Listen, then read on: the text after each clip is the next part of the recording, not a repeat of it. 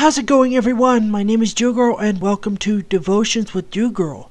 In this weekly segment, I read a random Bible verse and try to explain to the best of my ability what I think it means. So let's go ahead and get started. This week's Bible verse comes to us from Psalms 55:22, and the Bible tells us, "Cast thy burdens upon the Lord, and he shall sustain thee.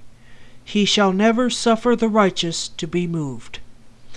Now, I think this Bible verse is pretty self-explanatory. It basically tells us that as long as we place our worries and our burdens upon the Lord, He'll keep us going. He'll support us in a way, and He'll never allow us to be shaken from our faith. Thank you so much for joining me for another Devotions with Dieugirl. Let me know what you think in the comments below. Do you agree with me, or do you think it means something different? Let me know. Take care of each other. God bless you all, and I'll see y'all later.